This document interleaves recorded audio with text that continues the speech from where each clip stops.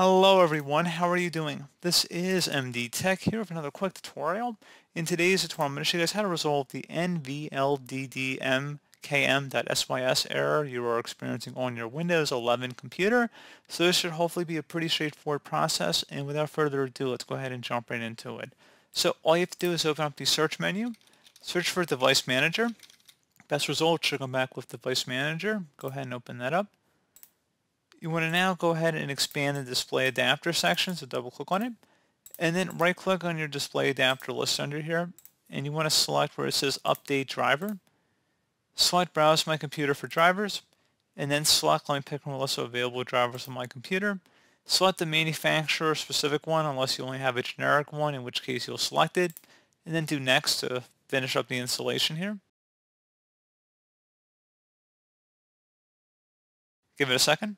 And once you're done with that, something else we're going to do is head back to the search menu, type in CMD. Best result should come back with command prompt. Right click on it and select Run as Administrator.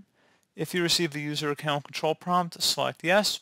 And now into this elevated command line window, you want to type in power CFG space -H space off. Again, exactly how you see it on my screen here. So again, power CFG space -H and then another space off. Go ahead and hit enter on your keyboard. Once you're done with that, you want to go ahead and close out of here and open up the search menu. Type in control panel. Best match should come back with control panel, so go ahead and open that up. Set your view by to large icons, and then you want to select power options.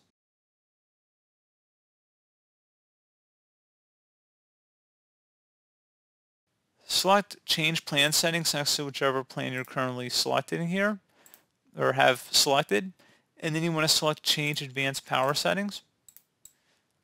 You want to go down and locate the wireless adapter settings, click the little plus sign, and then do the same thing for power saving mode. There may be more than one down here. It might say something for on battery and plugged in, depending on if you're using a laptop or a desktop. And you want to set both of them to max performance, so make sure they're both set to max performance under here. If you have something that says on battery as well as plugged in, make sure they're both on. If you're on a desktop, you're going to see what you see on my screen here. It just says one option, so setting, and then we're going to set that to maximum performance. And then you're going to go ahead and select apply and OK. And you want to close out of here and restart your computer.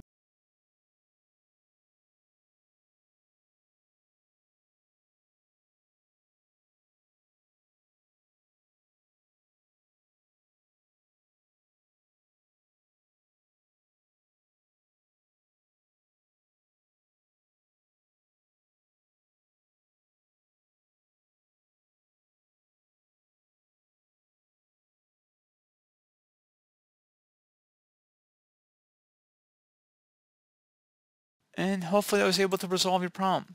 So as always, thank you guys for watching this brief tutorial. I was able to help you out, and I do look forward to catching you all in the next tutorial. Goodbye.